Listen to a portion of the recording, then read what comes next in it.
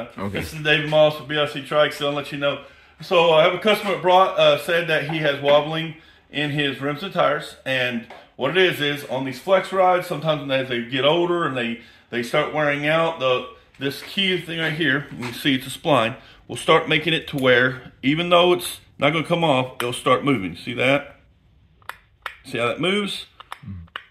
So that's because this is worn out a little bit right in here. It doesn't hurt anything, but you don't want that shaking. So the way to fix this is we're going to put tack welds behind here on the shaft. Then I'm going to weld it up here. Once I do that, this is solid. It won't ever come off again. But you can see right there. Can you see that? That's moving.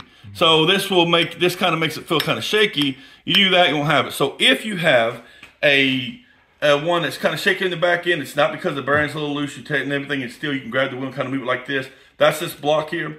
All you got to do is tack the back end with 3 tacks and then weld it up here. You can do this on the bike. He took the product off and brought it to me, but you can actually just take the tire off, tack it on the bike, weld this here, throw the tire back on, it'll be fine. We're going to do this with both sides just the way you don't have to worry about it, and then it'll be fixed. So like I said, if it does that, that's how you fix it. You simply just tack weld it up together, and then it won't move. And we'll show the finished product of that once I get it welded to show what it looks like.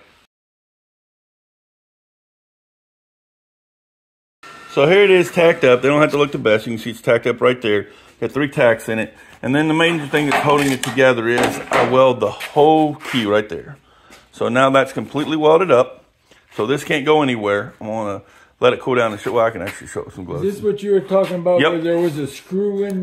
No, this is the bolt in it. So this is the shaft. Okay. And this is what we weld up right here. Okay. So hold that for a minute right there for me. Yes. Just to show that. I want to show something. Okay.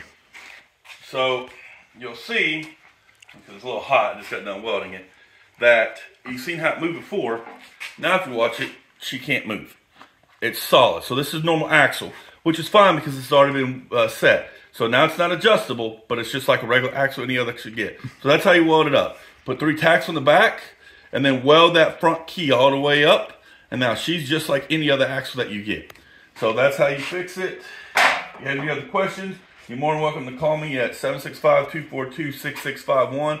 I appreciate it. If you want to leave a comment. Like, subscribe, we appreciate it. Once again, BIC Trikes stands for Brothers in Christ, where Jesus Christ gets all the glory. Thank you so much, and God bless.